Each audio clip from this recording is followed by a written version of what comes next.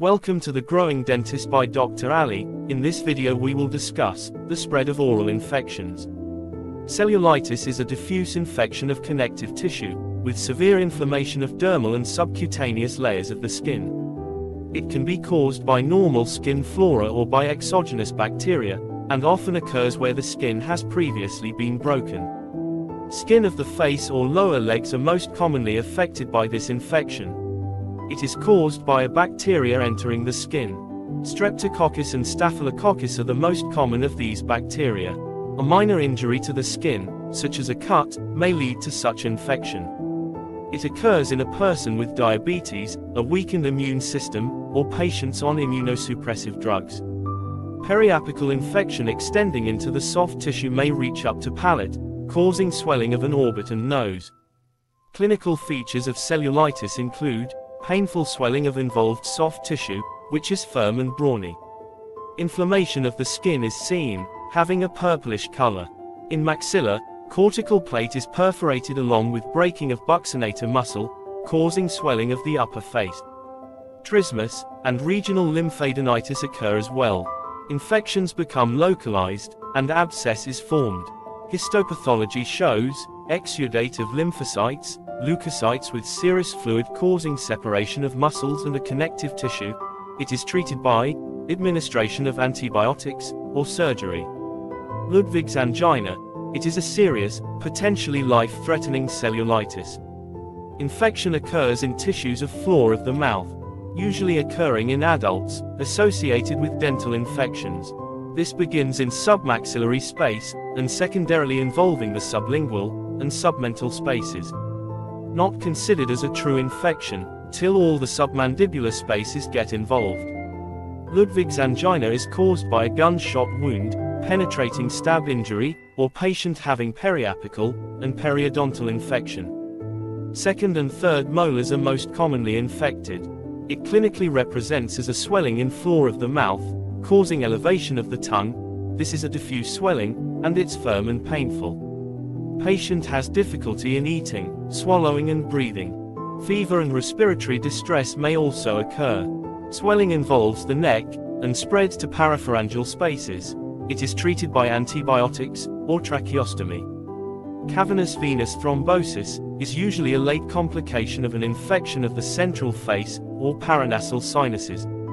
It is usually caused by bacteremia, trauma, and infections of the ear, or maxillary teeth. This is an important disease with high rates of morbidity. Cavernous sinus is at the base of the skull. Staphylococcus aureus accounts for approximately 70% of all infections, although Streptococcus pneumoniae, gram-negative bacilli, and anaerobes can also be seen.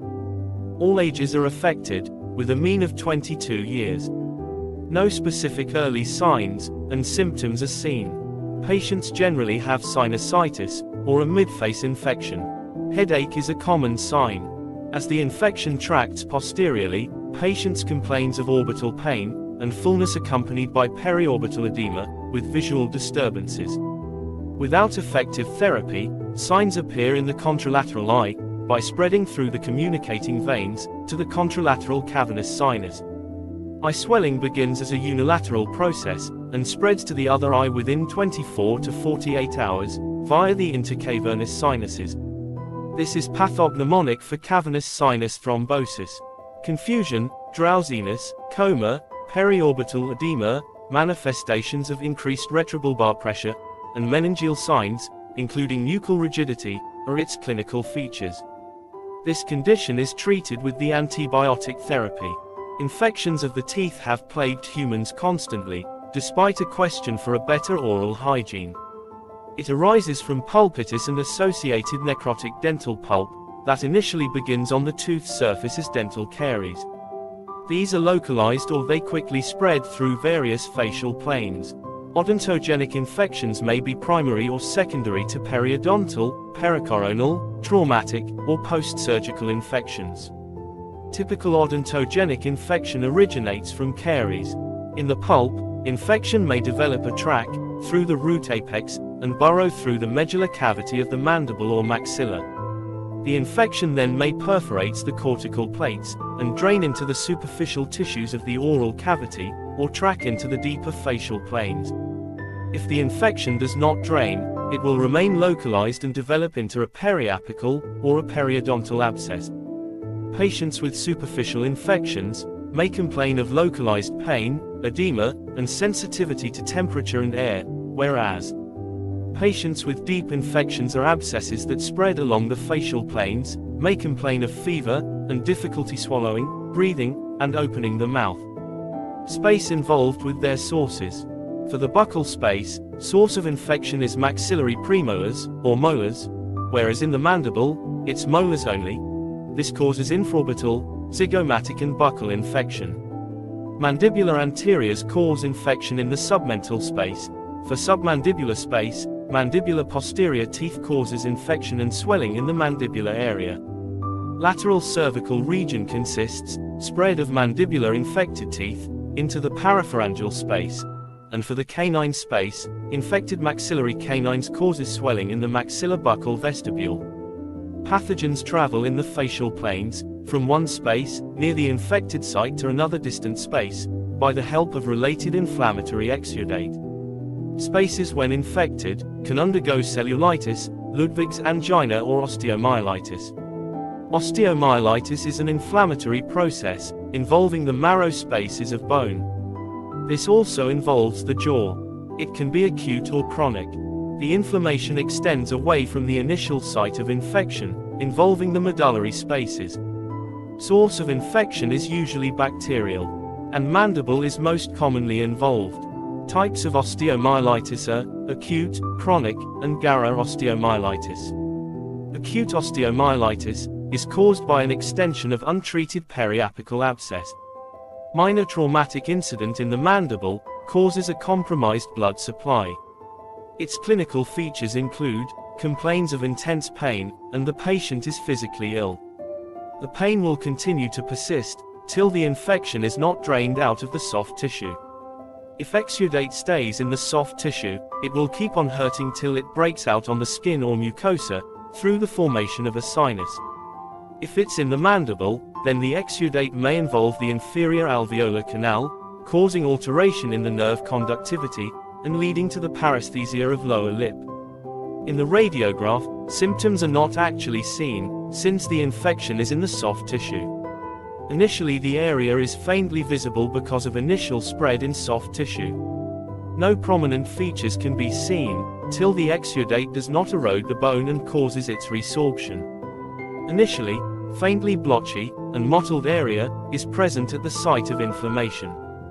Then, when the bone is completely involved, diffuse radiolucencies appear along with sequestrum. Histopathology shows granulation tissue formation, along with numerous neutrophils, debris and fibrin, with bony trabeculae, and spicules intermixed, and osteocytes being necrosed. Its treatment includes surgical intervention, with high dose of antibiotic therapy, against targeted microbes.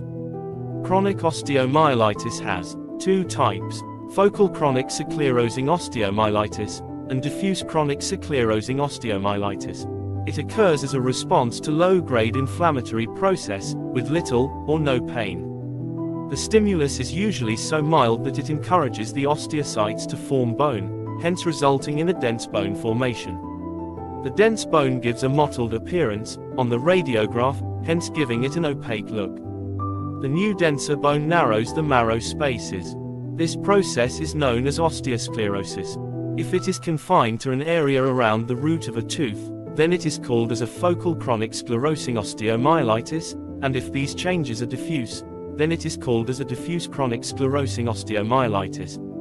Histopathology shows us a regular fragment of devitalized bone, surrounded by a dense fibrous tissue, and heavily infiltrated by plasma cells, lymphocytes, and only a few granulocytes. The third type is the gara osteomyelitis. It is also known as chronic osteomyelitis with proliferative periostitis.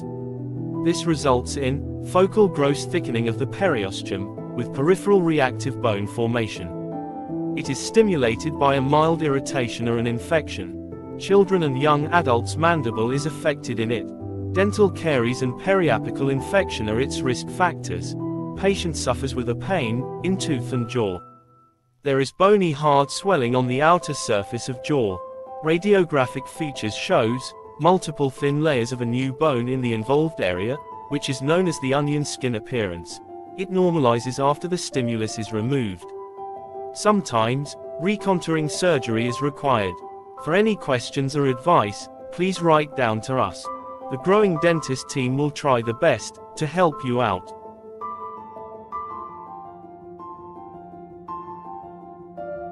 Thank you for watching this video. For questions or queries, kindly write us in the comment section below.